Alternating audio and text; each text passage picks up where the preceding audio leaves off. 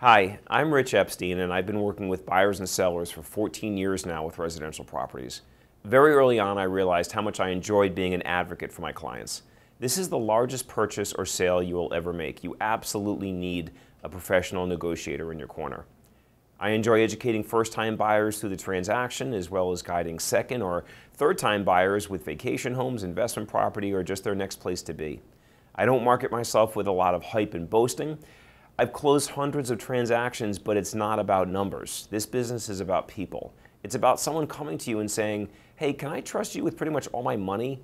It's a fantastic responsibility that I believe we have an obligation to do everything possible under the sun to make sure it goes well.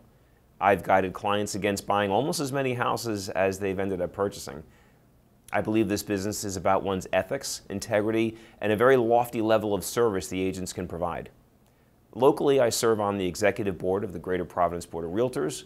I've been sitting on the board's grievance committee for about 4 years now, which hears ethics complaints against other realtors, so I try to give back to the real estate community. I would rather try to fix a problem than just complain about it. I co-host a weekly radio show for my company alongside the owner. I was featured for 3 years on HGTV's My House is Worth What as a real estate expert when it was being filmed in Rhode Island. I think the only right way to work is to treat each client the same way I would want to be treated.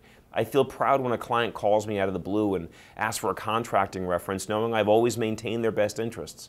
I share in the excitement of first-time buyers when they close on their new home, and I'm grateful to be considered trustworthy and ethical in the world of business. I may not be the richest agent in the world, but I sleep at night, and that matters more to me. The bottom line is my kids watch me work. I want them to know you can succeed and do the right thing at the same time. In business, as in life, one's ethics and character will set them apart, hopefully in a good way.